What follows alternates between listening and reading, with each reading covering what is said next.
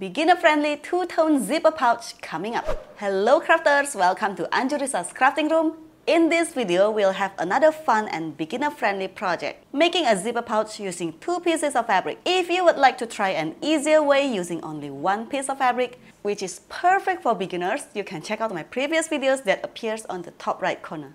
So without any further ado, let's go ahead and get started.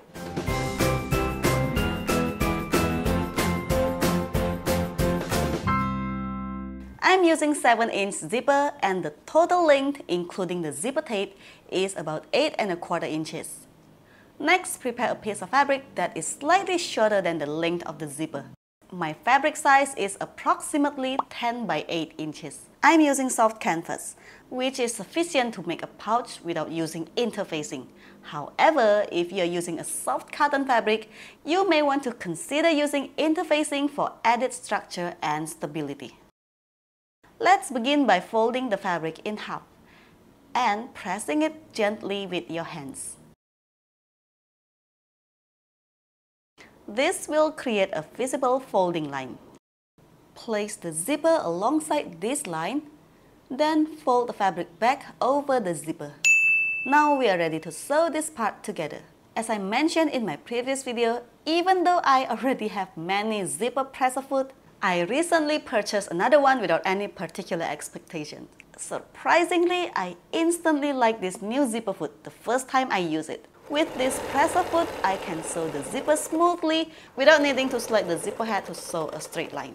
After sewing, turn the fabric over so we can see the right side. Let's put this aside and take another piece of fabric of the same size. Fold it with the right sides together and press it gently.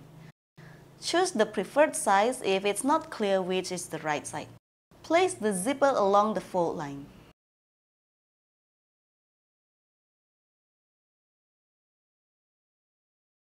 Then fold the fabric back over the zipper. Sew this part using the same presser foot.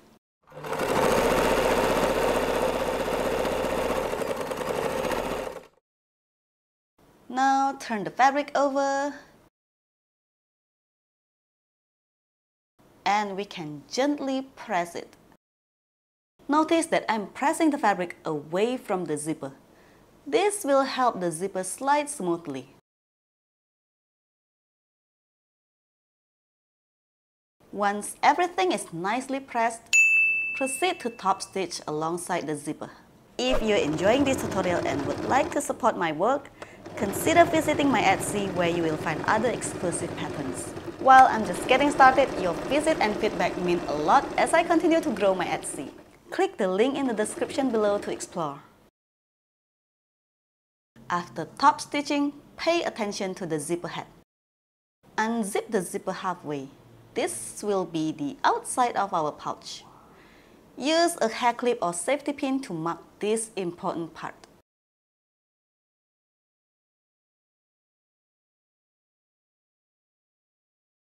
Join the seam here and push the zipper toward the inside of the pouch, which isn't marked with the hair clip. Repeat the same process on the other side, pushing the zipper toward the inside of the pouch. Secure everything in place with fabric clips. If you are adding your own label, now is the time to do so. You can place it either on the outside or inside of the pouch.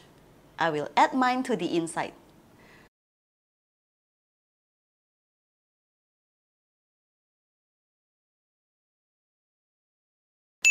Sew all around the edges, leaving a gap on the inside of the pouch.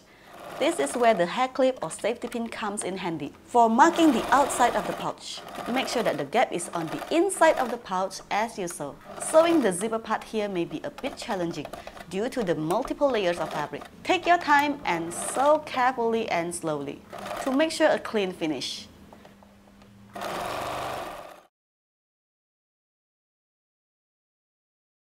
Trim all 4 corners to create nice, clean corners on the finished product.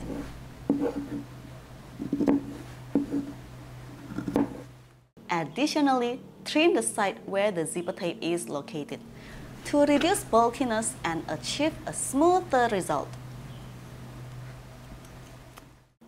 Turn the fabric inside out through the opening.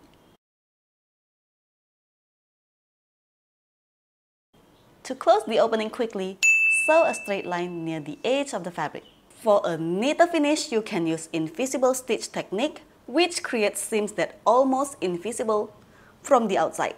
You can also check out my previous videos, link in the top right corner. However, using the invisible stitch method can take some time. So if you're working on this project in bulk and need a quicker finish, sewing a straight line near the fabric edge can be a more efficient option.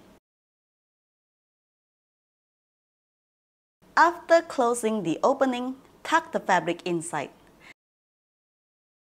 And the final step is to gently press the pouch to give it a clean, polished look. And that's it!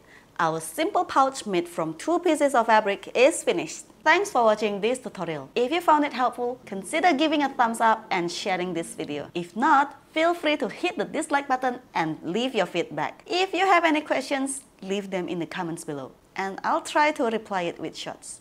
See you in my next video. Bye!